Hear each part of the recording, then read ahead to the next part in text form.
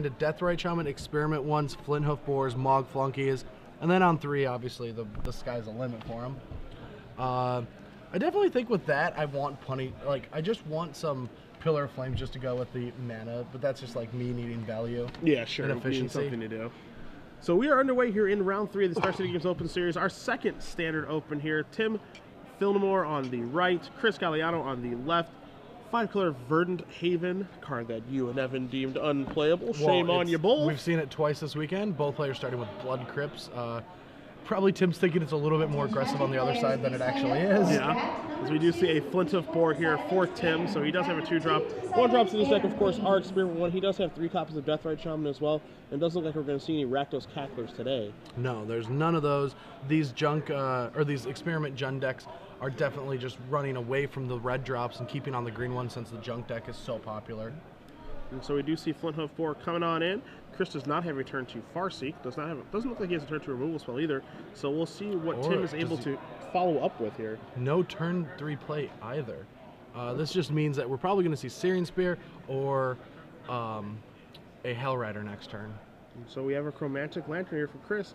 Tim's going to read that, and that is, of course, the artifact that does tap for all the colors of the rainbow and allows your lands to do the exact same thing. I was playing a deck with Vessel of the Souls, or Lust Vessel of Souls, or whatever it was called. Yeah, the 3-mana artifact. And then they previewed that, and I was like, well, that's embarrassing. Yeah, that card became obsolete rather quickly, and we are going to see Hellrider, as you said. 2 triggers from the Hellrider, plus 6 damage, going to equal 8 for the turn. So Tim off to a very nice start here. Not having a 1-drop kind of stinks, not having a 3-drop either, but you know, the beatdowns are here. Yes, and the blue-white cards in Chris's hands do not seem to be Supreme Verdicts. They look like 2 Sphinx's Reps. That's not really going to do exactly what he needs for this. Hopefully we get a Miracle Terminus. Yeah, he does have 4 copies of Thragtusk as well, so if he does have a land on Thragtusk, he'll be sitting fairly pretty here. As we do see, Tim does have a couple cards in his hand. Looks like he has a Gorkline Rampager and a Searing Spear over there as well. He is definitely threatening lethal next turn if Chris does not deal with this Hellrider. And again, there are 2 Sphinx's Revelations over there in Chris's hand. Chris will draw a card. We do see a Sunpetal Grove go to his hand. You also see another Chromatic Lantern over there in his hand as well. So we'll see if he's able, to stabilize this board. Kind of come back because he's certainly behind right now. Looks very rough. And will he just pass the turn back? He does just pass it back. He is praying and hoping that Tim is not able to deal an additional 3 points of damage, which we both know is true. As Tim does draw a Strangleroot Geist for the turn. See if he's going to elect to cast that. Maybe he wants to go the Gorkline Rampager route. Maybe he wants to leave up Searing Spear as well. We'll see exactly what avenue he looks to take here, as he does have a very good board presence and is threatening lethal this turn. And just weighing his options. You know, when your opponent plays a Chromatic Lantern, you really don't know what to expect. Yeah, and anything is possible. Yeah, you would think if your opponent's on the draw, you'd keep more than just that. But Chris's draw did not get there, and that is going to present lethal damage. And so now we see a Strangleroot Geist. You see as Chris saying, one moment, before you go to your attack set, we're going to draw a card. And we're going to try to find a miracle. And I think he has 1 in his hand, so he's got 3 left. Have you ever seen it? I've never seen this Sphinx for 1, no miracle. I only ever see it off Think Twice. I don't ever really see it off of that. As we do see a lethal attack here. Chris Galiano is going to concede the game. So Tim Finamore does win game 1 with Experiment Jund over Chris Galiano and his 5-color Verdant Haven deck. And as Chris does look towards his sideboard, we'll do the exact same thing here. 4 copies of Abundant Growth, 3 copies of Tree Redemption, 3 copies of Slaughter Games, 2 Elder Scale Worms, a Sphere of Safety, a Ground Seal, and a Syncopate. I think we're definitely going to see those Tree Redemptions come in. A card doesn't seem for a little while. And we're going to see those Elder Scale Worms too. That's very good against these aggressive decks. Timothy only has 2 Dreadbores in the main deck, along with 2 Tragic Slips after sideboard that can deal with that. But if you've got an Elder Scale Worm in play, I do not think you are going to be trying to allow Tragic Slip to deal with anything. Yeah. You just take, I mean, why is anything in combat? Yeah. So we have 2 Dreadbores that hopefully he keeps in, because the Elder Scale Worm is a beating for people that are not prepared for it. It'll be interesting to see if he even leaves in Dreadbore again, because he didn't actually see any creatures that game. You know, there was no real tip-off. You can probably assume that Thragtusk is in his deck, and Dreadbore and Thragtusk, not really the best use for that card. So yeah. I'll be surprised if we even do see Dreadbore in his deck post-sideboard. Well, of course, Searing Spear will still be there, but we'll Dreadbore. And even if he doesn't have the Dreadbores, the surprising thing is Tim is going to be very hungry for the Elder Scale Brain. Sure. But he doesn't even know it yet. Yeah. He's just gonna find out. He's gonna be like, yeah, that's satisfying. I'm gonna eat that with 2 copies of Appetite for Brains. He does have a. That's about it. Azel's Conscripts, that could also steal it in attack, so that's pretty sweet. Surprisingly, I love that he is one of the only Experiment Gen players to cut back on those Hell Riders and play the 4 Falcon Riders Aristocrats. So maybe he was watching yesterday or playing, but he is on my side of Team Falcon Riders Aristocrat. I mean, he's got 4 of those and only 2 Hell Riders in his deck. Yep. And the other thing that you find at sideboard that might come in, not sure, of course, are those 2 Algary Charms. Of course, he didn't see Supreme Verdict in that game, but I think, maybe for a Chromatic Lantern deck, you're assuming that there's some removal there. Might be able to regenerate your guys for a bit of a blowout. Not really going to use the -1/-1 mode very much, but you might be able to find a use for that card where some of his other cards are a little bit more, not suited to be very good in this matchup, like an Abrupt Decay. And, I mean, you show me a deck that has Sphinx's Revelation and not a Supreme Verdict, and I'll show you a deck that probably doesn't exist. Yeah, I'm inclined to agree with you. Now, he, of course, does have those 4 Supreme Verdicts, also 4 Terminus as well, so certainly has removal in his deck. Chris was unable to find them. That's all. We have, the best thing about 5-color Verdict is it has 4 different utility lands, but still no caverns. He just does not think that cavern is a necessity in this metagame. I mean, he added a Desolate Lighthouse, so now he is up to 3 Nephalia Drown Yards, 1 Kessig Wolf Run, 1 Alchemist Refuge, and 1 Desolate Lighthouse. What a crazy brew. Yeah, definitely a brew. Maybe at some point he'll find room to put Cavern of Souls into his deck. Those Esper matchups, those Blue-Red matchups where they have Syncopates and Dissipates and Counterfluxes flying around, not being able to resolve those Sylvan Primordials can be detrimental. But, we did see him on camera yesterday defeat Josh Martinez playing Blue-White-Red, so maybe we're just wrong. Who knows? I mean, yeah, maybe there's just not enough counterspells to merit it. I mean, we are a Drown Yard deck with Slaughter Games, with Sphinx's Revelation, a lot of powerful cards for these control matchups. They just have a tough time getting ground against a deck with so many angles. Yeah. And we do see Chris is going to shuffle up here. Tim looks ready to go. And what Tim probably is feeling is a pretty good matchup for him. He's got this super aggressive deck. He's got some resilient threats. Obviously not as fast as an Eye Blitz deck, but, definitely powerful.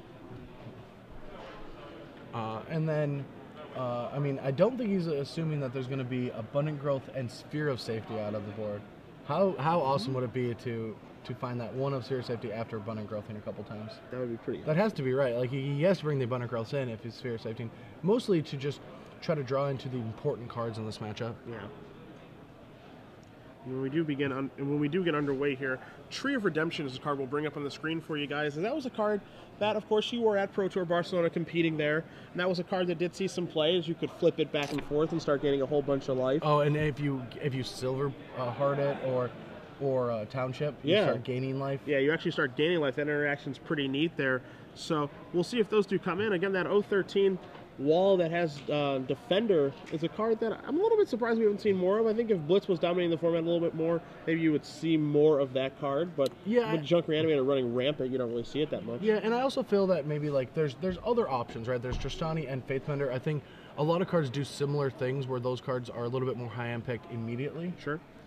Tree Redemption needs a little bit of time and doesn't do anything on the board.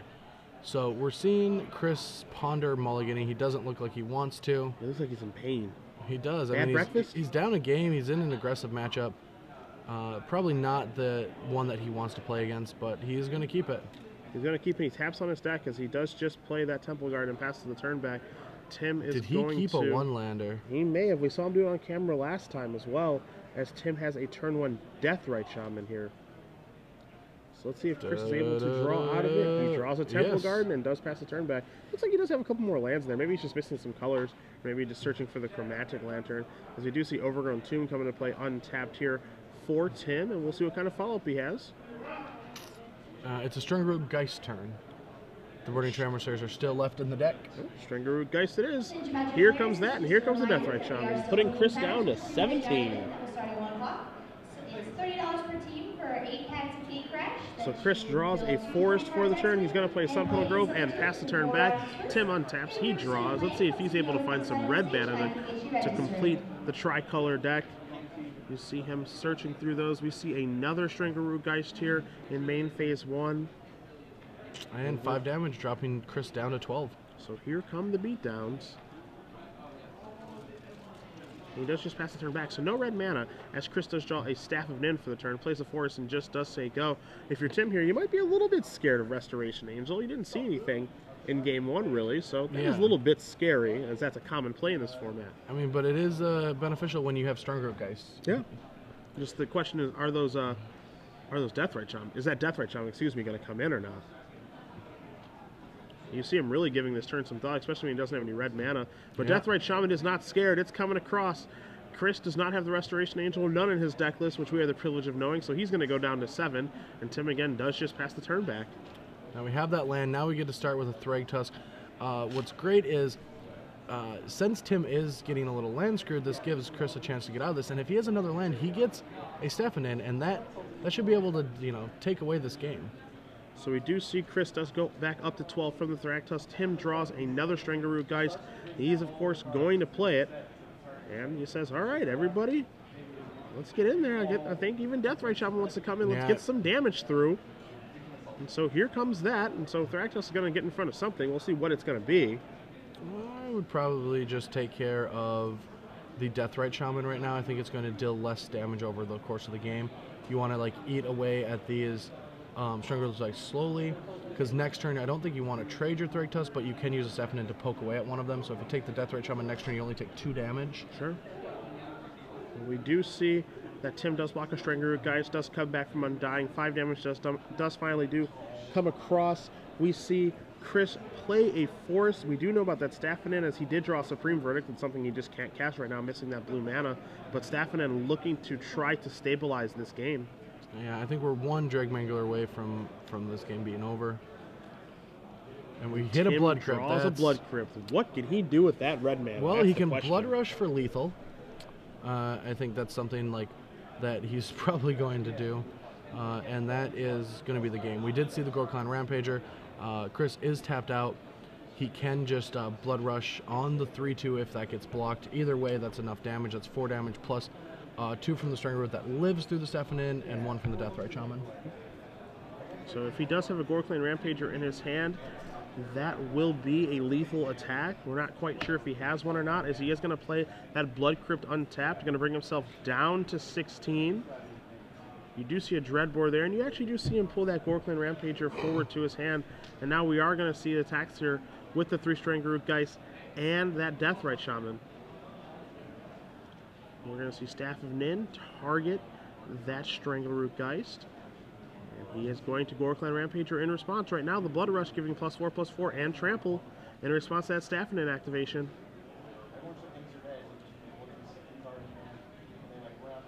And what it looks like we do have here, Brad, is going to be a lethal attack by Tim Finamore.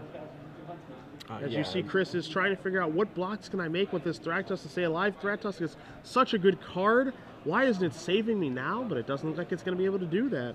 Yeah, and if there was a line that wouldn't have been lethal, because if he just blocked the Deathrite Shaman, then he has 3 2/1s that you can't do that too. So you can block, take the damage. You can play around the Gorklan Rampager that way, and he would have survived. Sure. Getting to see what was on top of his deck after that Staff of Nin trigger.